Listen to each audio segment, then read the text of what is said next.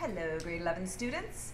I wanted to give you a few additional tips and information regarding the literacy test, which will be beginning on Monday. You should by now know where you will be writing. So if you don't, check your grade 11 LMS or ask your teacher. They will have the information as well. You can also ask one of us. The most important tip is to prepare. Take a look at the LMS. It's available to every student in the school. There is an OSSLT practice site, there are tips, there are activities, and most importantly, there is a practice test that is modeled exactly on the format that you will be seeing next week. So take a look at that, familiarize yourself with the tools. It will help you feel a little more comfortable when you actually go to start the test. Another thing that another important reminder, please make sure you bring your OEN number. Your OEN number identifies you as a unique student in the province of Ontario. It stands for Ontario Education Number, and you need that in order to log into your test. So you're not logging in with your name, you're logging in with your OEN number, and you will need that. So it will save time if you have that number with you. Take a screenshot of it, or it's better to even write it on a piece of paper because your phones will not be allowed. So please make sure you bring it with you. It's on your MyPath. You will see it on your MyPath. It is OEN number. Teachers will have it with them, but it makes the process much more efficient if you have it with you. So you can just log in and start and not have to wait for someone to give you your OEN number. Some additional tips for actually writing the test. Answer all the questions. Don't leave anything blank. Make an educated guess if you need to, so that way you get as many marks as you can. Okay? Use the flag tool to go back to a question that you did not understand.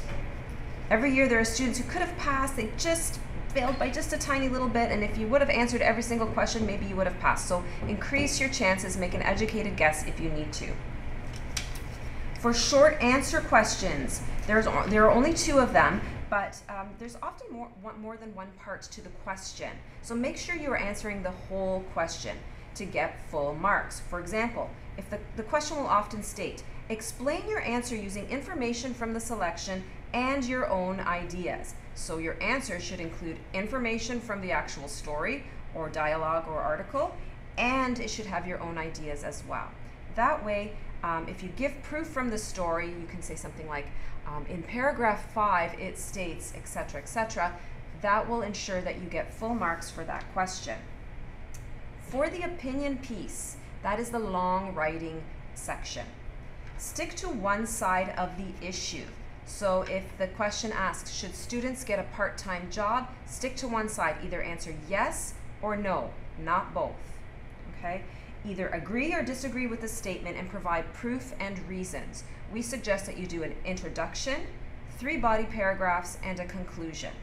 The 3 body paragraphs should be about your 3 reasons. So for example, if the question was, should students have a part-time job?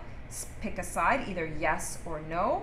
And I've given an example here. Yes, students should have a part-time job because it helps them earn extra money, learn people skills, and learn how to balance their time.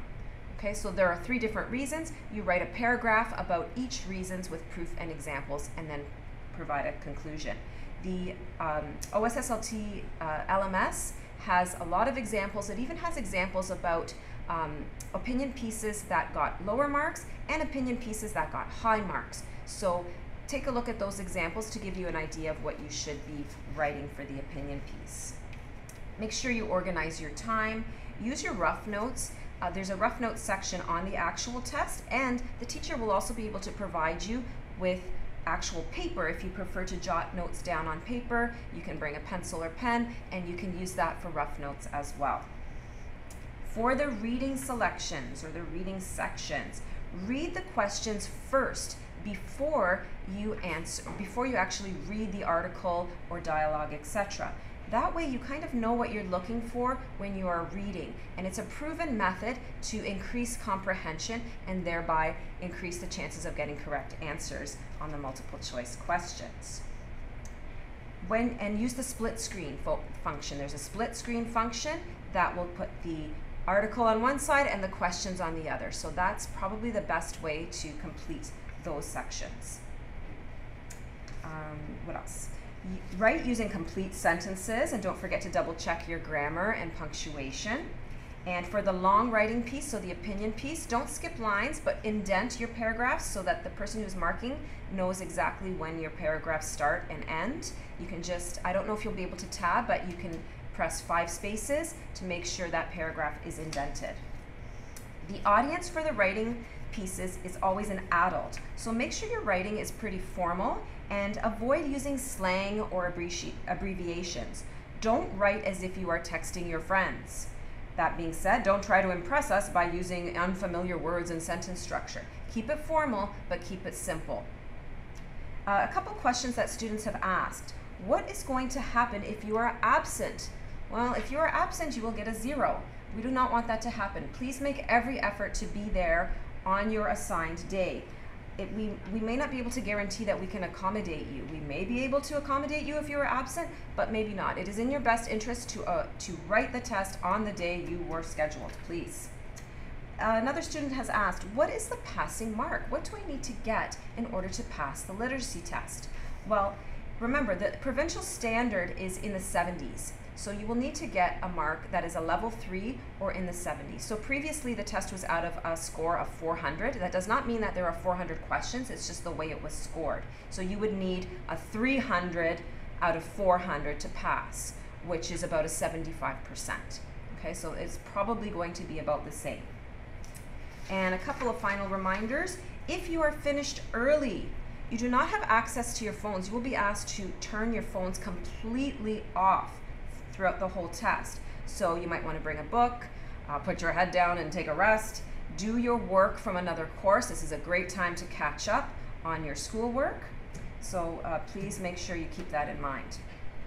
If there's a technical issue, so some people are wondering, what am I going to do if the computer doesn't work, or if my questions, it's not taking my questions or my answers, it's not letting me write. If there's a technical issue, please don't panic. There are a lot of safeguards in effect. So there's a bunch of people that have been trained. There is IT staff from the school board that is going to be there that day. And if worse comes to worse, we can call EQAO and reset things. You will never ever be penalized because you had a technical issue.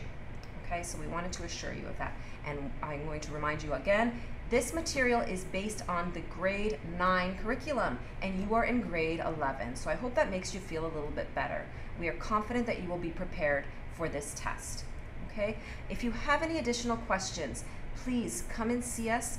You can see me in Student Success. You can drop in. You can see your resource teacher, your ELL Student Success teacher. There are lots of us here that are here to support you. So please let us know if you have any questions. Prepare over the weekend, and good luck on the test. Thank you.